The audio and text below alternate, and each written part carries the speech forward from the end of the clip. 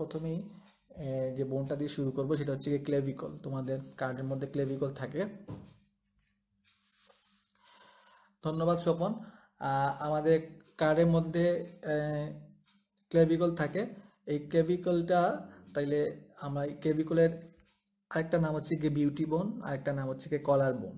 এটা প্রমিনেন্ট যেহেতু থাকে, আর ফিমেলের ক্ষেত্রে এটাকে বিউটি বোন বলা হয়, আর এটাকে কলার বোনও বলা হয়। সো এই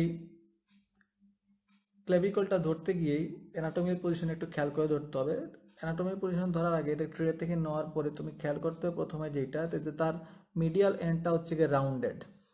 মিডিয়াল এন্ডটা রাউন্ডেড খেয়াল রাখবা। আর তার ইনফিরিয়র সারফেসের ল্যাটারাল এন্ডে একটা ট্রাপিজয়েড রিজ থাকে, রাফ এরিয়া থাকে, এবং কনয়েড টিউবারকল। ট্রাপিজয়েড রিজ এইটা এবং কনয়েড টিউবারকল এটা ইনফিরিয়র সারফেসে ল্যাটারাল এন্ডে থাকবে। তাহলে এটাকে আমি নিচে দিয়ে দিলাম। আর ল্যাটারাল এন্ডটা থাকবে ফ্ল্যাট, আর মিডিয়াল এন্ডটা থাকবে রাউন্ডেড। তাইলে এই হয়ে গেল আমার অ্যানাটমিক্যাল পজিশনে ধরা। This is the clavicle of right side, বা this is the right sided clavicle. This is the right sided clavicle. The medial and is, ওয়ালাইকুম আসসালাম, the medial end is rounded. The medial end or sternal end is rounded, lies medially, and the lateral end or acromial end, যেহেতু সেটা acromial process of sternum sacrum এর সাথে লাগবে, sorry scapular সাথে লাগবে, সেজন্য acromial end, আর এটা sternum এর সাথে লাগবে, সেজন্য sternal end. The sternal end is rounded, lies medially. The acromial end is flattened, lies laterally, and the middle 1/3 of the inferior surface, bears a groove called subclavian, groove for subclavius muscle. The middle 1/3 of the inferior surface bears a groove for subclavius muscle. আর আরেকটা point যেটা important, এটা হচ্ছে গিয়ে শ্যাফটের medial 2/3 আছে আর lateral 1/3 আছে। So medial 2/3 of the shaft is convex forward and lateral 1/3 of the shaft is concave forward. Medial 2/3 of the shaft is convex forward and lateral 1/3 of the shaft is concave forward. So these are the anatomical points of clavicle.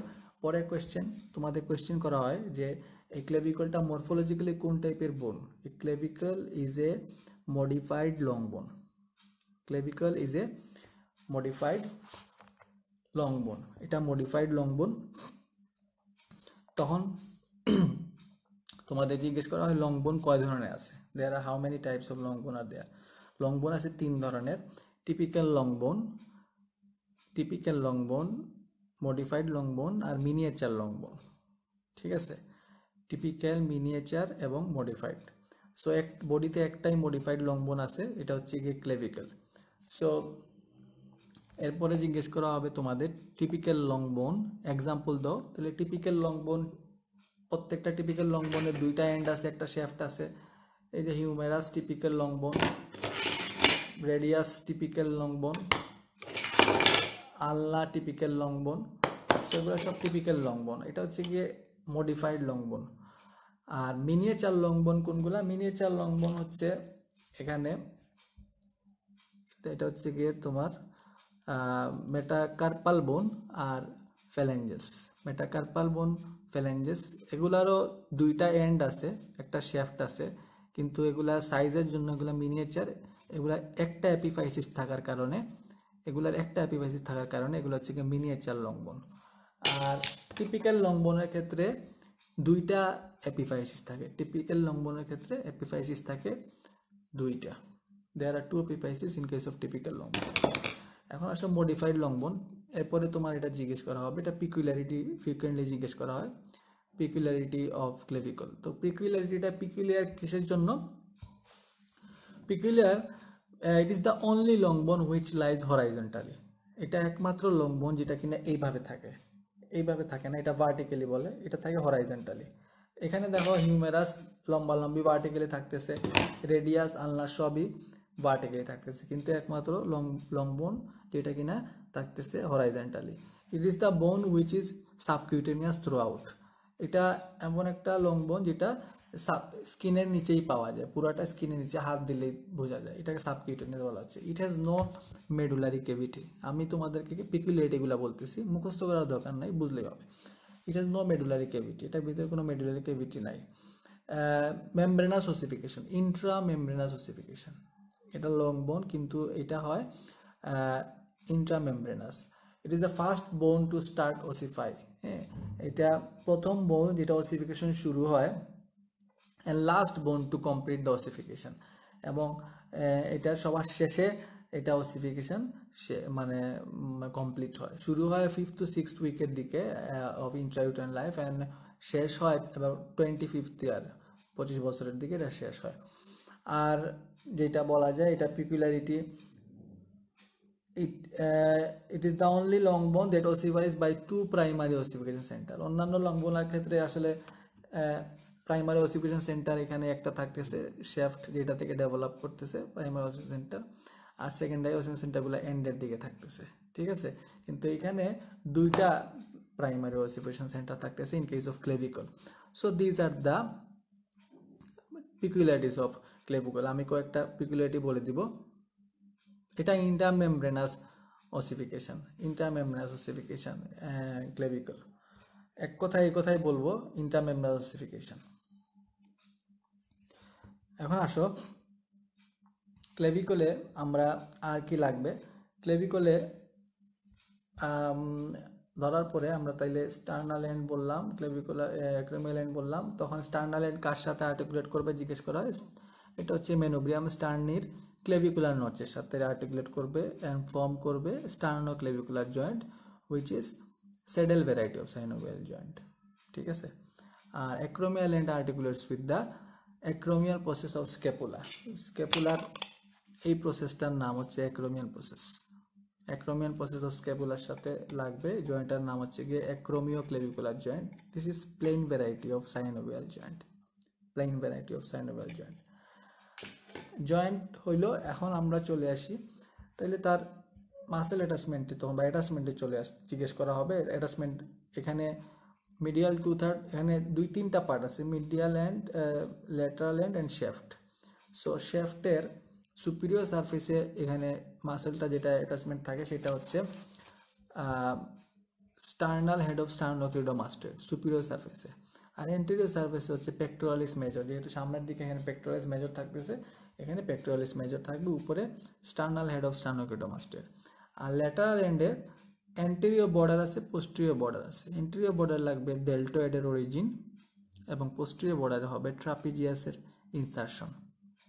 সামনে anterior বর্ডারে ডেল্টোয়েডের origin, posterior বর্ডারে ট্রাপিজিয়াসের insertion. এবং শ্যাফটের middle 1/3 inferior সারফেসে যে গ্রুভটা ছিল সাবক্লেভিয়াস মাসেলের জন্য, তাতে সাবক্লেভিয়াস মাসেলের insertion হবে, সাবক্লেভিয়াস মাসেলের ইনসারশন হবে। মাসেল অ্যাটাচমেন্ট শেষ। এখন একটা ইম্পর্টেন্ট কোয়েশ্চেন তোমাদের করা হয় এখানে, ট্রাপিজয়েড রিজ এবং কোনয়েড টিউবারকল ইনফিরিয়র সারফেসে ল্যাটারাল এন্ডে ট্রাপিজয়েড রিজ এবং কোনয়েড টিউবারকল, এখানে হচ্ছে attachment of coraco ক্লেভিকুলার ligament, coraco ক্লেভিকুলার ligament. Coraco ক্লেভিকুলার ligament পরীক্ষায় জিজ্ঞেস করা হয় যে কোরাকো ক্লেভিকুলার লিগামেন্টের ইম্পর্টেন্স কি। কোরাকো ক্লেভিকুলার লিগামেন্ট যদি ছিঁড়ে যায় তাহলে কি হবে, আপার লিম্ব থেকে লোয়ার ট্রাঙ্কে থোরাক্সে ওয়েট ট্রান্সমিশন হবে না। তাহলে কোরাকো ক্লেভিকুলার লিগামেন্টের ফাংশন হচ্ছে ইট transmit the wait from the upper limb to the thorax. তাইলে আপার লিম্ব থেকে ওয়েটটা ট্রান্সমিট করতেছে ক্লেভিকলের মাধ্যমে কোথায়, থোরাক্সে, থ্রু দিস কোরাকো ক্লেভিকুলার লিগামেন্ট। যদি কোরাকো ক্লেভিকুলার লিগামেন্টটা ছিঁড়ে যায় তাহলে ওয়েট ট্রান্সমিশন হবে না। এই কোয়েশ্চেনটা প্রফে জিজ্ঞেস করা হয়, মনে রাখবা। আরেকটা লিগামেন্ট এখানে মিডিয়াল এন্ডে থাকে, মিডিয়াল এন্ডে ইনফিরিয়র সারফেসে একটা, তাকে নাম, এটা হচ্ছে রিবের সাথে ক্লেভিকুলার সাথে লিগামেন্ট, তার নাম হচ্ছে কোস্টো ক্লেভিকুলার লিগামেন্ট, তার নাম কোস্টো ক্লেভিকুলার লিগামেন্ট।